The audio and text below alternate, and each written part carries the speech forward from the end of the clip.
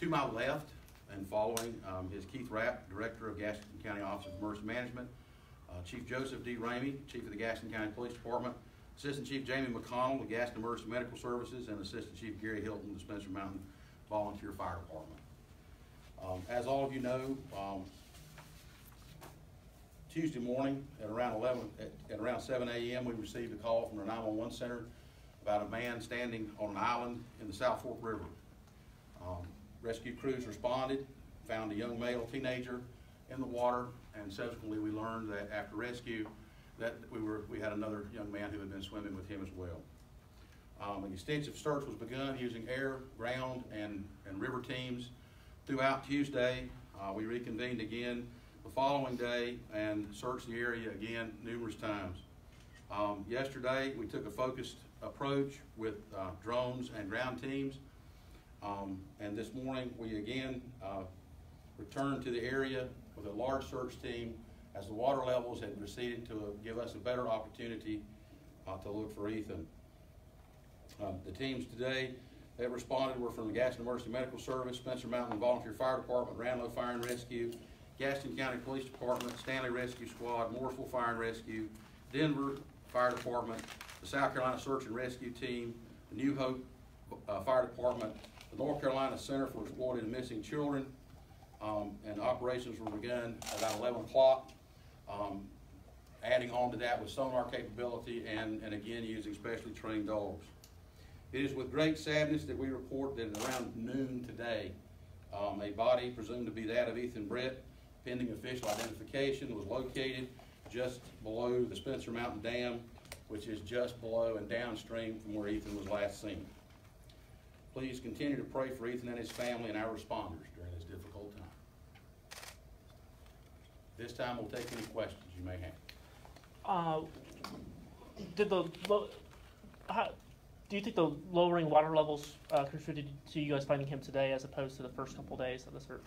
Yes, and I'll have any of those questions answered by Deputy Chief McConnell.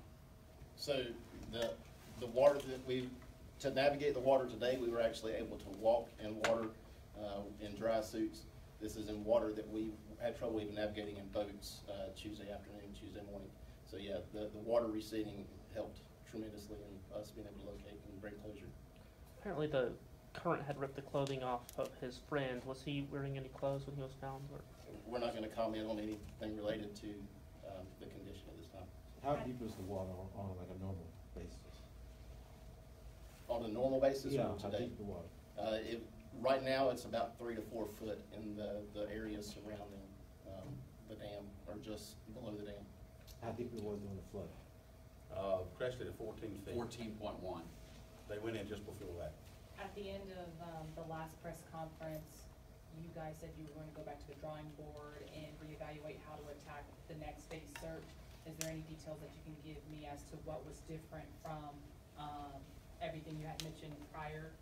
You're talking about what we did today as opposed to yesterday? Yes. Well, yesterday, again, the water levels were, we went from having too much water to having too little water, and for water movement of swift water boats. So we lost a propeller off of one of the boats.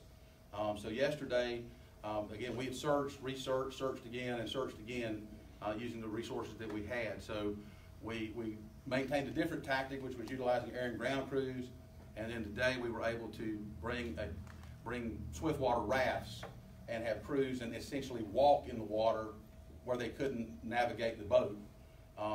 We had them on the banks and we had them in the water. So that sort of, and again, Deputy Chief McConnell, if you want to add anything to that, you were part of the team. Yeah. So we were able to walk with our dry suits in the river that we couldn't even navigate in boats on Tuesday. So we started at the point the other young man was rescued on Tuesday and walked north towards the dam. And once we found an island that was completely submerged on Tuesday, searched it, and we were able to locate this victim. Was he underneath any debris or anything that would have been? Again, the police investigation is still ongoing, so I'm not going to comment on anything specific like that. Had y'all pinpointed this location through like underwater sonar or anything like that before it got to the point where y'all could walk through?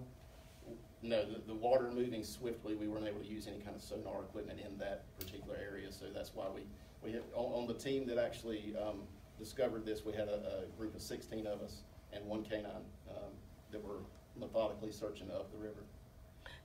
Is that an area that you had kind of looked at before, but it was difficult? Yeah. And so you just kind of That circled back? particular area has been covered by boat, by air, by every means we've had, but again, the receding water levels was instrumental in us being able to put closure to this today. What's it been like for you guys, to go out there, day after day? How difficult has that been? Can somebody I think address that? Bill and Keith commented on this yesterday. I think all of us up here are fathers, so we want to make sure that we're bringing closure to this for the family.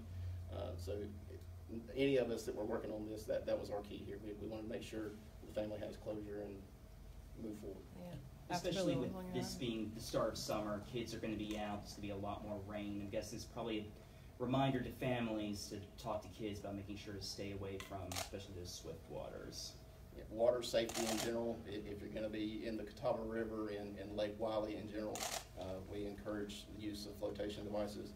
And then anytime emergency management or any of us put out warnings about potential floods, completely stay away from the water, because it's difficult even for us trained professionals to navigate that water. Which agency located Mr. Please be Mr. Britt? So the team. What we would say, this was a team effort. So this, working several parts and working quadrants, everybody had an assignment. So this operation is the one that located it. It wasn't any specific group or of that group. We're a team. We came as a team. We work as a team. We leave as a team. Were drones still in use this morning during the search? Yes. We had drones in the air, ground teams, specialized dogs, swift water teams walking, and swift water teams in inflatable watercraft. So yeah, it was. Again, we've had extensive searches during 3 of these days with everything. The first day we were even using Charlotte Mecklenburg's helicopter with FLIR, forward-looking infrared. So we had all those things going for us, and resources. Different units came in and out over time, but we were able to locate. What's the process for all agencies, everyone involved now, moving forward? Is it one of those things where you analyze the game plan for another unfortunate incident where you have to? Absolutely. We debrief after one of these incidents for lessons learned, things we can do better, things that didn't go well. We do that as part of our operation. Yeah, and that debriefing is ongoing right now. Every one of these things is different, and that's one of the things that we always try to tell people, especially down at the beach, and especially when we talk about stay out of the water. There's a reason for that, because every one of these things is different.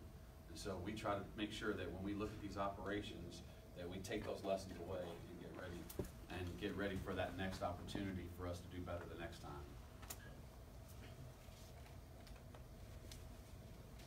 Thank you very much. And again, we're sorry we had to convey this news. Thank you. Please pray for the family, responders, and everyone. Thank you. Thank you.